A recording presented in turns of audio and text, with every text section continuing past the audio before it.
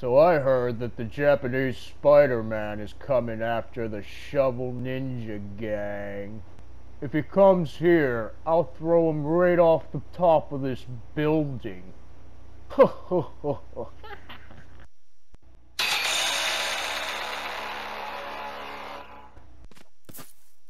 Hey, there he is! Let's get him! Okay.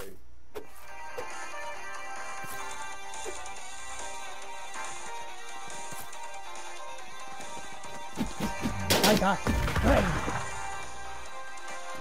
Where's that string?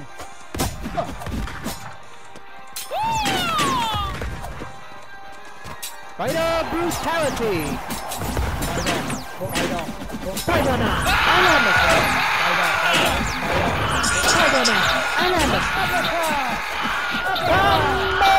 I got string! Where's that string? Where's that string? The itsy bitsy spider went up the fire spout. Get 'em, boys!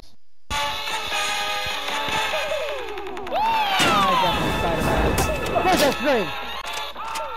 I got string. Die, Jeff. Burn! Die, Jeff. Fight the mons!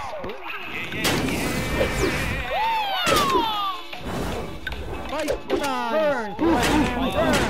Die, Jeff. Spider-Man. My God! Burn!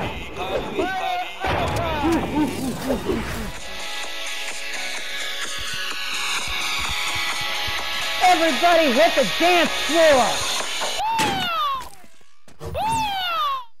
Spider uppercut! I'm here to kick ass and play video games, and I'm all out of quarters. Game over, Spider-Man! Fight us, three. Fight us. Fight us, three. Spider-Man, machine gun. 9-hit combo. Yeah. 9-hit combo. Fight the man. Get that thing. Get that thing. Hey, so I guess everyone decided to dress up as this non-violent chump. This costume is itchy. Could you imagine wearing it all the time? Good thing our day job is human trafficking.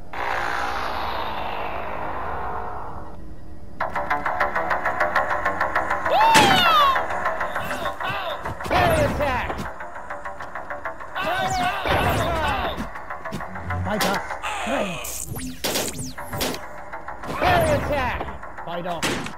I've heard Japanese Spider-Man was in town. Oh, don't worry about him. He ain't worth nothing. He doesn't even use violence.